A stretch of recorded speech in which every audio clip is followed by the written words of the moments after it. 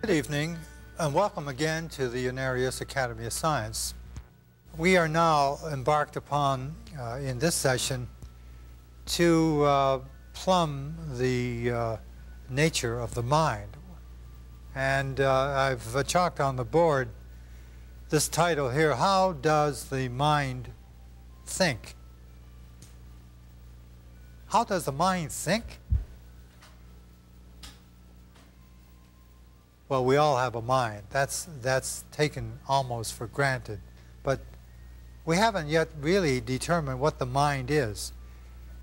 In fact, the mind is not the brain. So we'll say what the mind isn't. The brain is an organism that you can touch, you can dissect it. It has a grayish, puttyish feeling. But it is one of the most incomprehensible instruments that has ever commanded respect amongst biologists, chemists, neurobiologists and psychiatrists and so on. The reason is that research is still taking place attempting to find out how man thinks and where the instrument of thought actually comes from. But what are thoughts? This is where we come and we separate certain concepts that have been previously established. There has been a basic statement, of course, that is a common factor in all of the teachings of metaphysics and parapsychology. The Unarius science of life starts from there, actually, and goes on. And that is that.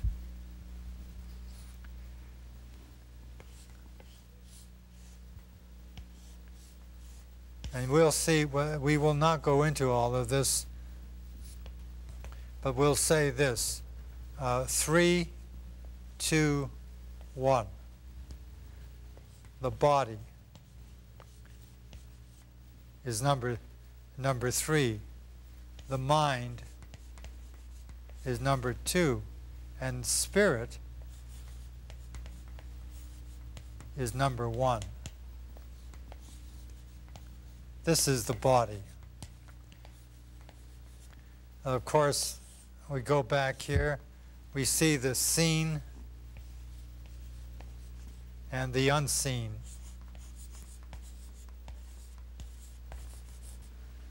The seen body is atomic. It is considered to be of the third dimension.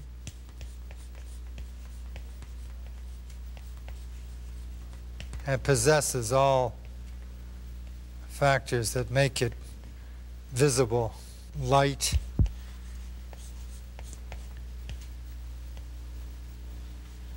of atomic properties.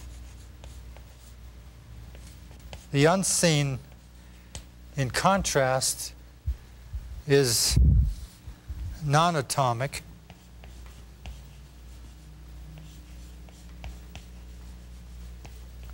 It is fourth dimensional. It is light of astral energy.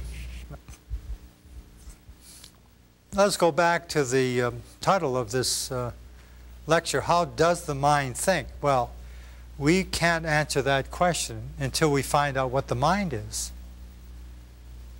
So let us touch upon the mind. Since the mind is unseen, because it is not the stuff of the atomic force field, that is the nature of our physical body. That means the cell structures of our physical body as they demonstrate the skin, bone structure, and the internal cardiovascular system, so on.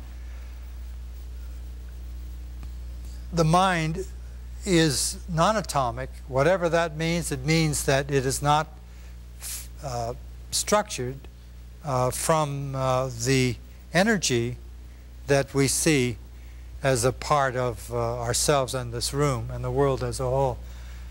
What is this non-atomic substance? Well, the closest to really being able to grasp the reality of this non-atomic or unseen force is your thoughts. So the thought processes is the actuality of the mind, which is an energy system of such infinite dimensions that it can only be guessed at to the degree that, not guessed at, determined to the degree that we are inquiring into it. With the body of knowledge that has been accumulated from higher intelligent beings who live in a complete and total joining of their selves, body, mind, and spirit. There's no separation. The separation that is lived with by most people on Earth planes, is developed because of certain circumstances that has put a wedge, a wall between the physical body and the mental body and the spiritual body. And when any inquiries would be made, instead of logic and reason and finding the common denominator that really explains the reality of the physical body in the same way it explains the reality of the mental body and the spirit body, it has separated these body structures into some supernatural aspect. But when one starts to probe into the mind, one is now working on a higher level of intelligence, and that expands one's sight, and one sees so many wondrous things that one is wont to understand. Well, understanding comes with appreciation first. One has to be appreciative. That means you must be open. And the answers to the hows and whys comes later on in anyone's life.